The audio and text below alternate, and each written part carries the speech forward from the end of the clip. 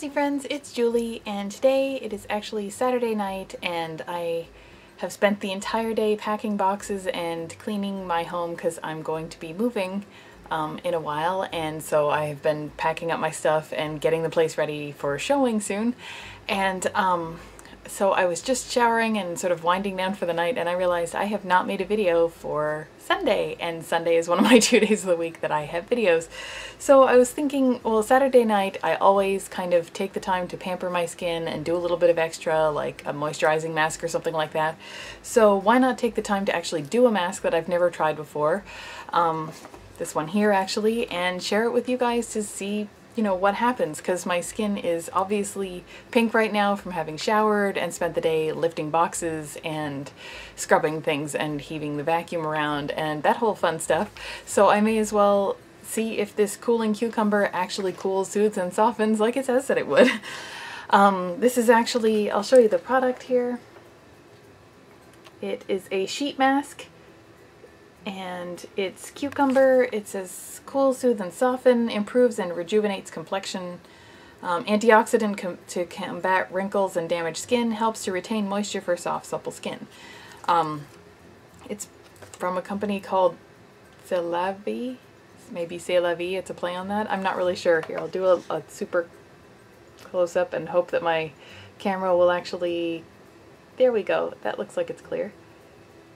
So that's what it's called. And I'm knocking things down now. But yeah, so I thought, I've never done a sheet mask before. I've never used this before, obviously, because it's a sheet mask. I did have one of these in one of my giveaways, I think the December giveaway. So, you know, somebody has tried this before, but this is the first one for me.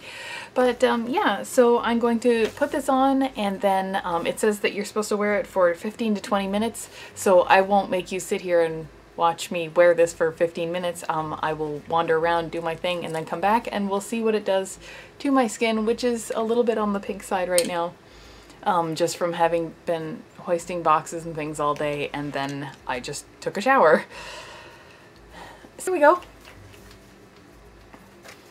Okay, so the instructions say thoroughly cleanse and dry face, which I just did because I showered. Take out and unfold the mask and apply on face. Wear the mask for 15 to 20 minutes and peel slowly from the edges. I do have a towel with me because my hair is still dripping because I seriously just showered. This is actually a bathrobe, but and I've been warned that these things have a lot of extra moisture in them, so I'm kind of glad that I have this around, but wish me luck on this. To open this up. Okay, that was a lot. I just like peeled it this far and it's already dripping down the side, and it shot a whole pile of liquid that way. Did you see that? Okay, this is a very splashy experience. So I'm just gonna open this up, and this is completely, wow, that is really slimy. So that is very goopy and very slimy. It is covered in a complete goo layer, and if you've used these before, this is probably not shocking to you and you're probably laughing at me, but this is really, really goopy.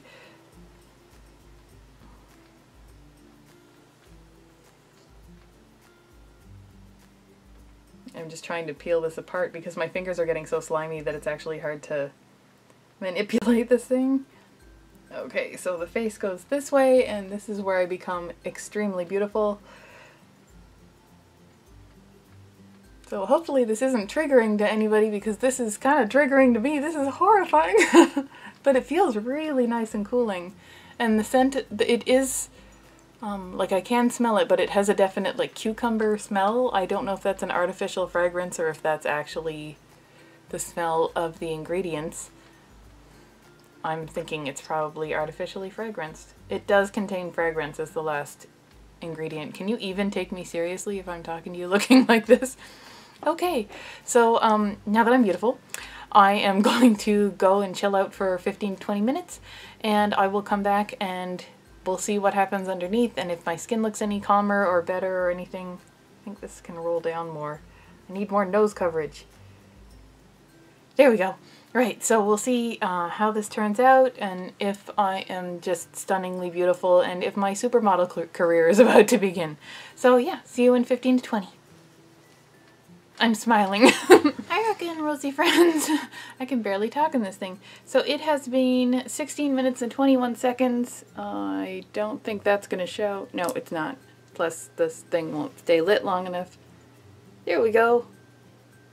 So that's how long it's been since we last checked in, and clearly I glammed this up by adding glasses to this mask, so I'm just feeling beautiful right now. One thing I will say is that over time, this whole mask has started, it kept trying to slide down. I kept having to kind of shove it back up again, otherwise like the mouth hole wouldn't align with my face. So that was kind of not as pleasant as I was hoping. But other than that, and me being obsessed with like touching it all the time, which you probably shouldn't do, it's actually been really kind of comfortable and cooling, and you know, not absolutely, I don't really have any complaints over it. So I'm going to take this off now. Well, I'll take off my glasses and then take this off. I think it said like gently peel from the sides on this instruction-y thing. Wear mask for 15 to 20 minutes and peel slowly from the edges.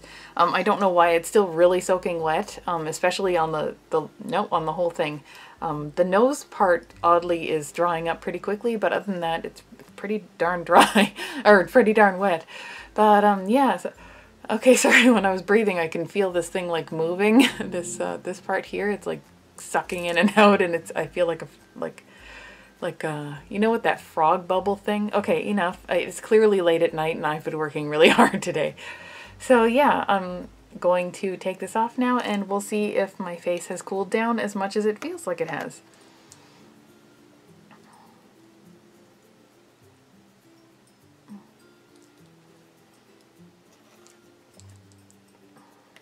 Just going to put this back in here because that is still like super slimy.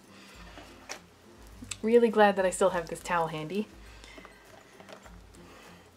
But yeah, and it says that you're not supposed to like wipe off any of the kind of shiny stuff that's left behind on your face. So I'm just leaving it there to sort of dry, I guess. But looking in the mirror, I don't really see much of a difference between my face before I did all of this and now. It looks pretty much the same to me. The same in terms of redness, and it feels nice and cool. My face is definitely not inflamed from it because it would be burning right now. What I have noticed, I keep catching myself, this part right here in that kind of Cupid's bow area, that feels uncomfortable. It feels, you know that feeling when you have a cold and you've been like blowing your nose a lot and it gets like really dry and kind of warm there? It feels like that there, but that's the only place on my entire face that I have any discomfort. I don't know if that's just because I have dry lips or what, but it's just right here. I feel like I have a really, really warm mustache. But other than that, my face is really comfortable. It's still just as red as it was earlier. I haven't done my light therapy yet, so you know, that'll cool it down quite a bit from where it was from having been hoisting boxes and stuff all the livelong day. But yeah, so I guess that was okay. If I notice over time that there are any kind of reactions to it, or if my skin really won't calm down or something like that, then I'll put a little mention like on the screen here or in the description box for this video. But actually I'm quite comfortable with that. That's something that I would do again. I think it was $1.25 Canadian, which means that it's around $1 US. So that's not bad at all for just a nice little relaxing mask. It's supposed to be hydrating. It was definitely cooling when it was on, and well, as long as I don't end up with a big red mustache, then I will be happy. So yeah, so I would say that this was nice and cooling for on rosacea prone skin, especially when it was kind of heated up from, I'm not in a flare up right now, but it is kind of flushed at the moment just from everything that I've been doing. But yeah, I would call that successful because it certainly didn't cause a flare up and it was comfortable when it was on. So I don't really know what else I could say about it than that. But yeah, so I hope you liked this video. I hope it was informative. I hope it was entertaining in some way. If you did like this video, please give it a thumbs up. And if you want to see more videos like this and everything else that I've been trying on my rosacea prone skin, then I hope you'll subscribe to my channel. I do make new videos every Sunday and Thursday. And other than that, I will see you next time.